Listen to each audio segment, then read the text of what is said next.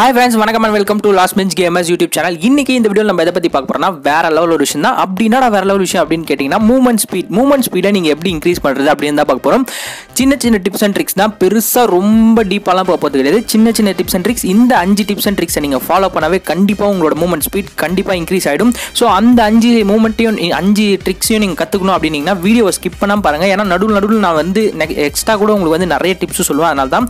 Okay friends, இந்த video பிடிச்சிருந்தா like பண்ணுங்க. வாங்க இப்போ வீடியோக்குள்ள போயிடலாம். அதுக்கப்புறம் முக்கியமாக ஷேர் பண்ணுங்க இந்த வீடியோ பார்த்துட்டு உங்களுக்கு பிடிச்சிருந்தா மட்டும். ஓகே ஃப்ரெண்ட்ஸ், இப்போ பார்த்தீங்கன்னா வாங்க வீடியோக்குள்ள போயிடலாம்.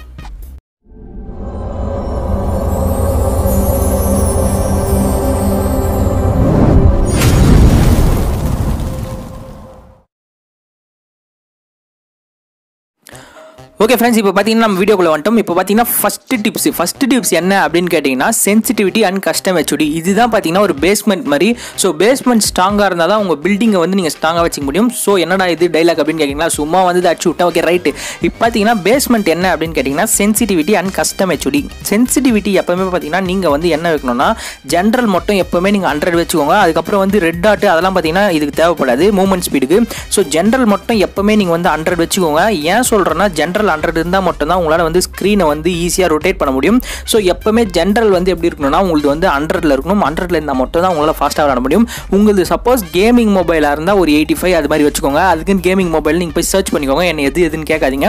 உங்களுக்கு கேமிங் மொபைலாக இல்லைன்றதை நீங்கள் சர்ச் பண்ணிக்கோங்க. ஸோ எப்பவுமே நார்மல் ஆண்ட்ராய்ட் மொபைலில் நீங்கள் வந்து 100 வச்சு விளாட்னா என்னை பொறுத்தவரையும் பெஸ்ட்டு. அப்போ தான் உங்களால் வந்து ஸ்க்ரீனை வந்து டக்குன்னு ரொட்டேட் பண்ண முடியும். ஸோ 100 வந்து நான் ரெக்கமெண்ட் பண்ணுவேன். அதுக்கப்புறம் முக்கியமான விஷயம் கஸ்டம் ஹெச்டி. கஸ்டம் ஹெச்டி பார்த்தீங்கன்னா அதுவும் வந்து ஒரு விதத்தில் இந்த இடத்துல வந்து ரொம்ப முக்கியம் தான் நான் சொல்லுவேன். ஏன்னா கஸ்டம் ஹெச்டியில் இந்த டேப் இருக்கும், இங்கே பாருங்கள் மேலே இந்த டேப், அதாவது கன் ஸ்லாட் இருக்குல்ல, இந்த கன் ஸ்லாட்டை வந்து நீங்கள் வந்து கொஞ்சம் பெருசாகவே வச்சுக்கோங்க. ஏன் சொல்கிறேன் அப்படின்னா இதை வந்து பின்னாடி நான் சொல்கிறேன் ஏன்ட்டு.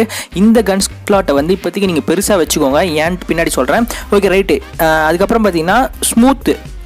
எல்லாருக்கும் ஒரு கஷ்டமான விஷயம் என்னென்னா இங்கே சென்சிட்டிவிட்டியில் பார்த்தீங்கன்னா சென்சிட்டிவிட்டின்ற பாருங்க இந்த பேசிக்ஸில் பார்த்தீங்கன்னா எல்லாருமே ஸ்டாண்டர்ட், நானே இப்போ ஸ்டாண்டர்ட் வச்சு தான் இந்த ரொம்ப லேக் ஆகுதுனால உங்கள் மொபைல் வந்து ரொம்ப ஃபாஸ்ட்டாக இருக்கணும், நீங்கள் ரொம்ப ஃபாஸ்ட்டாக விளாடணும் அப்படின்னு ஆசைப்பட்டீங்கன்னா என்ன பண்ணுறீங்கன்னா இந்த அல்ட்ராவில் வச்சுக்கோங்க. நல்ல மொபைல் இருந்தால் அல்ட்ராவில் வச்சுட்டு இந்த செகண்ட் ஆப்ஷன் இருக்குது பார்த்தீங்களா, IFPS. இந்த FPSல வந்து பார்த்தீங்கன்னா ஹை வச்சுக்கோங்க. ஹை வச்சா வந்து உங்களோட கேம் பிளே வந்து வேறு லெவலில் இருக்கும். அது மட்டும் இல்லாமல் உங்களால் ஃபாஸ்ட்டை வந்து நீங்கள் பார்க்க முடியும். ஸோ இது வந்து பார்த்தீங்கன்னா எந்தெந்த மொபைலுக்குனா உங்களுக்கு வந்து 4GB RAM இருந்தால் மட்டும் யூஸ் பண்ணுங்கள். இல்லைனா உங்களுக்கு லேக் ஆகிறதுக்கு நிறைய சான்ஸ் இருக்குது. ஸோ இப்போ பார்த்தீங்கன்னா இது வந்து ஜென்ரல் டிப்ஸ். அதுக்கப்புறம் முக்கியமான விஷயம், இது நீங்கள் வைக்க முடியல, ஸ்மூத்தில் வைக்கிறீங்க, ஸ்டாண்டர்டில் வச்சு விளாட்றீங்க அப்படின்னா முடிஞ்ச அளவுக்கு உங்கள் டச்சு வந்து கொஞ்சம் சாஃப்டாக இருக்கிற மாதிரி பார்த்துக்கோங்க. சாஃப்டானா கொஞ்சம் அப்படியே ஹார்டாக இல்லாத மாதிரி. அதுக்கு நீங்கள் வந்து கையில் பவுடர் கூட போட்டு விளாட்லாம். பவுட்ரு கட்டவரில் மட்டும் பவுடர் தடவிக்கோங்க. 2 கட்டவரிலையும் தடவி விளாடுங்க. அதுக்குன்னு ஃபோனில் எடுத்து பவுடர் கொட்டிட்டு லூஸ் தனமா கட்டவரில் மட்டும் பவுடர் தடவிக்கின்னு கொஞ்சம் விளாண்டிங்கன்னா உங்களுக்கு வந்து சாஃப்டாக இருக்கும். இது சின்ன டிப்ஸ் தான். இது வந்து சென்சிட்டிவிட்டி அண்ட் கஸ்டம் ஹெச்டி முடிஞ்சது. இப்போ பார்த்தீங்கன்னா செகண்ட் டிப்ஸ்குள்ளே நம்ம போயிடலாம். செகண்ட் டிப்ஸ் என்னடா அப்படின்னு கேட்டிங்கன்னா கேரக்டர் காம்பினேஷனில் நம்ம என்னெல்லாம் வச்சா பெஸ்ட்டாக இருக்கும் அப்படின்னு கேட்டிங்கன்னா ஓகே ஃப்ரெண்ட்ஸ், இப்போ பார்த்தீங்கன்னா கேரக்டரில் பர்சனலாக நான் உங்களுக்கு ரெக்கமெண்ட் பண்ணுறது என்ன அப்படின்னு கேட்டிங்கன்னா ஃபஸ்ட்டு ஸ்லாட்டில் நீங்கள் என்ன வேணால் வச்சுக்கோங்க. மஸ்ட்டு ரொம்ப முக்கியமான விஷயம் எதுன்னு கேட்டிங்கன்னா கெல்லியை வந்து நீங்கள் எந்த கேரக்டர் வச்சாலும் கெல்லி ஆட் பண்ணிக்கோங்க. கெல்லி தான் மூவ்மெண்ட்டுக்கு வந்து ரொம்ப முக்கியம். ஸோ ஃபஸ்ட்டு நான் வந்து அலோக் வச்சிருக்கேன். அதுக்கப்புறம் பார்த்தீங்கன்னா கெல்லி வச்சிருக்கேன். நெக்ஸ்ட்டு வந்து ஹயாட்டோ. அதுக்கப்புறம் பார்த்தீங்கன்னா இந்த SMG ஒரு பொண்ணு, அந்த கேரக்டர் வச்சிருக்கேன். ஸோ ஜோசப் ஏன்டா நீ விட்ட அப்படின்னு கேட்பீங்க, தெரியும் எனக்கு. ஜோசஃபோட ஸ்பீட் எப்போ இன்க்ரீஸ் ஆகும்னா நீங்கள் நார்மலாக ஓடும்போது, அதுக்கப்புறம் வந்து இது வந்து எனிமியை நீங்கள் அட்டாக் பண்ணும்போது அந்த மாதிரி டைம்லாம் இன்க்ரீஸ் ஆகாது. அது வந்து நீங்கள் பார்த்தீங்கன்னா தப்பாக புரிஞ்சுருக்கீங்க. ஜோசஃபோட ஸ்பீட் எப்போ இன்க்ரீஸ் ஆகும்னா உங்களை வந்து யாராச்சும் அட்டாக் பண்ணும்போது மட்டும்தான் ஜோசஃபோட ஸ்பீட் இன்க்ரீஸ் ஆகும். எனிமியோட புல்லட் வந்து உங்கள் மேலே படும்போது மட்டும்தான் ஜோசஃபோட ஸ்பீட் வந்து இன்க்ரீஸ் ஆகும். ஸோ உங்களுக்கு ஜோசப் வேணுமா அந்த மாதிரி டைமில் அப்படின்றத வந்து நீங்கள் டிசைட் பண்ணிக்கோங்க.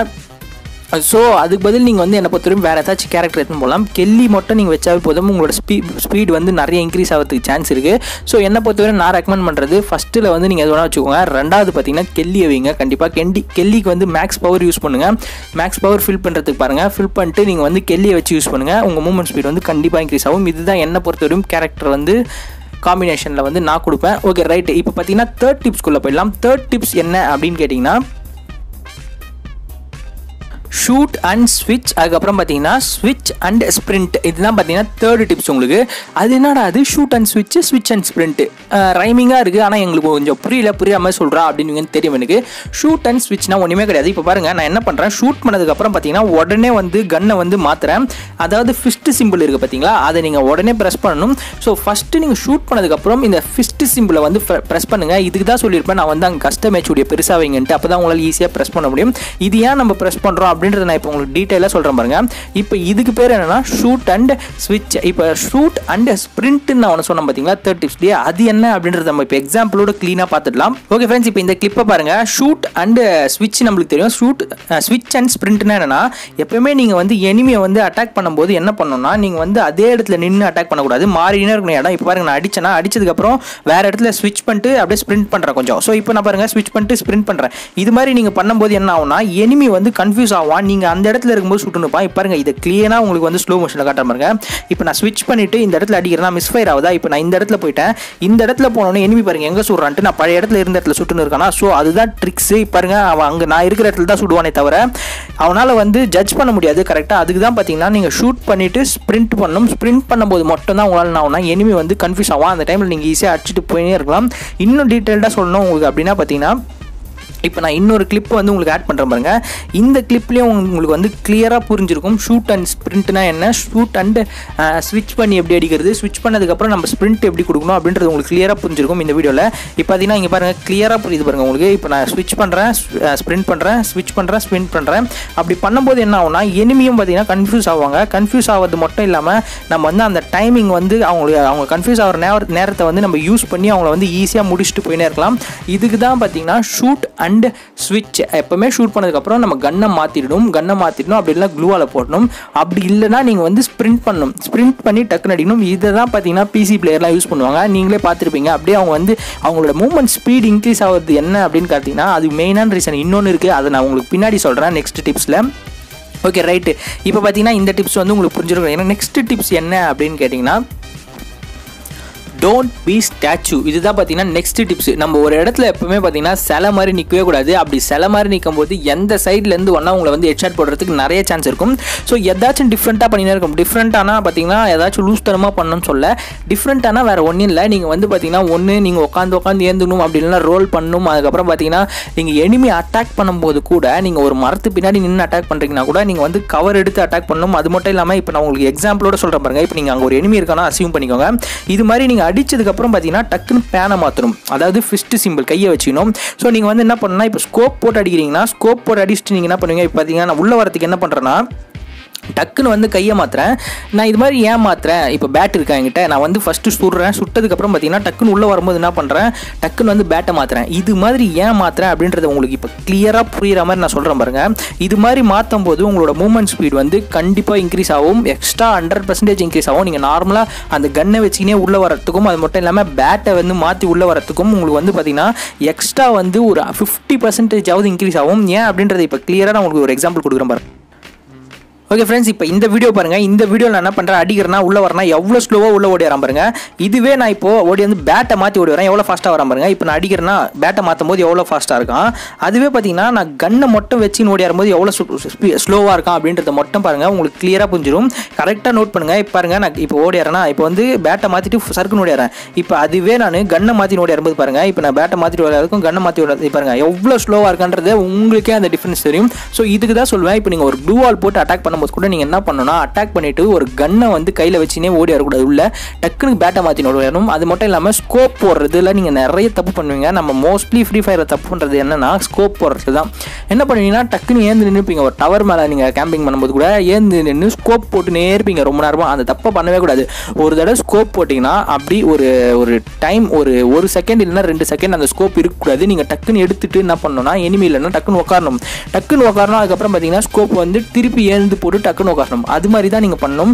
அப்படியே நீங்கள் சில மாதிரி நின்றுந்தீங்கன்னா கண்டிப்பாக வந்து உங்களால் ஒன்றுமே பண்ண முடியாது. ஏன்னா மூவ்மெண்ட் ஸ்பீட் எப்போ இன்க்ரீஸ் ஆகும்னா நம்ம வந்து ஃபாஸ்ட்டாக ப்ளே பண்ணணும், அப்போ தான் இன்க்ரீஸ் ஆகும். சும்மாவே மூவ்மெண்ட் ஸ்பீட் இன்க்ரீஸ் ஆகிடணும் அப்படின்ட்டு நம்ம நினச்சா மட்டும் இன்க்ரீஸ் ஆகாது.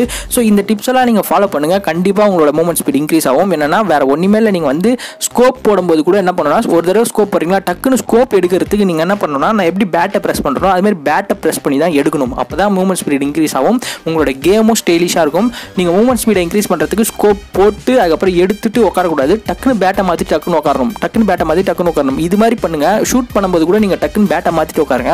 அப்போ தான் உங்களால் கிட்ட வந்து யாராச்சும் ரஷ் பண்ணி வந்தால் கூட டக்குன்னு வந்து உங்களுக்கு தேவையான கன்னை வந்து நீங்கள் கையில் எடுக்க முடியும். அப்போ தான் உங்கள் மூவ்மெண்ட் ஸ்பீடும் கொஞ்சம் இன்க்ரீஸ் ஆகும்.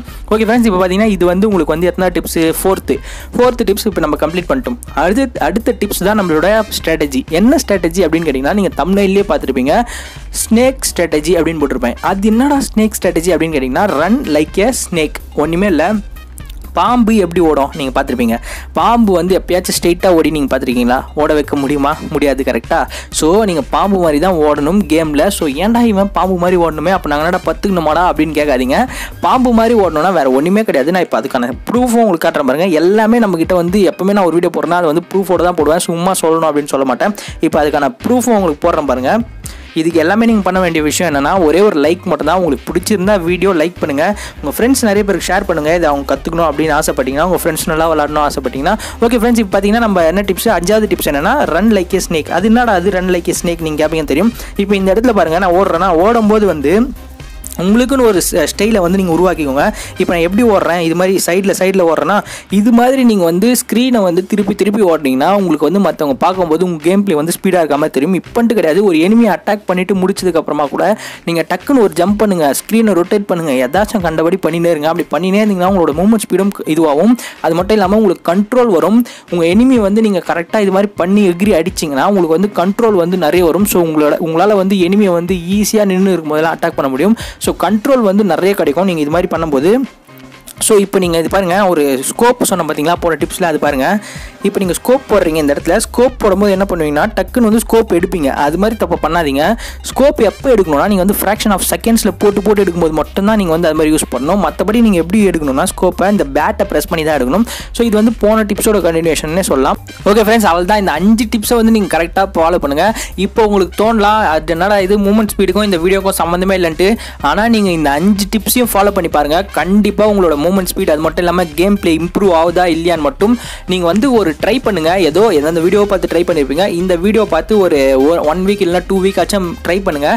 ட்ரை பண்ணிவிட்டு உங்களுக்கு ரிசல்ட் கிடைக்கலனா நீங்கள் வந்து ட்ரை பண்ணுறதை விடுங்க. ஸோ எப்போவுமே நீங்கள் வந்து ஒரு விஷயத்தை ட்ரை பண்ணால் மட்டும் தான் உங்களால் அச்சீவ் பண்ண முடியும். ஓகே ஃப்ரெண்ட்ஸ், இந்த வீடியோ பிடிச்சிருக்கும்னு நினைக்கிறேன். பிடிச்சிருந்தா லைக் பண்ணுங்கள், உங்கள் ஃப்ரெண்ட்ஸ் நிறைய பேருக்கு ஷேர் பண்ணி விடுங்க. உங்கள் சப்போர்ட் ரொம்ப முக்கியம் நம்ம சேனலுக்கு. அதுக்கப்புறம் பூயா ஆப்பில் யாரெல்லாம் ஃபாலோ பண்ணலையோ நான் யூஐடி வந்து கீழே டிஸ்கிரிப்ஷன் அதுக்கப்புறம் ஃபஸ்ட்டு கமெண்ட்டில் பிங் பண்ணுறேன்.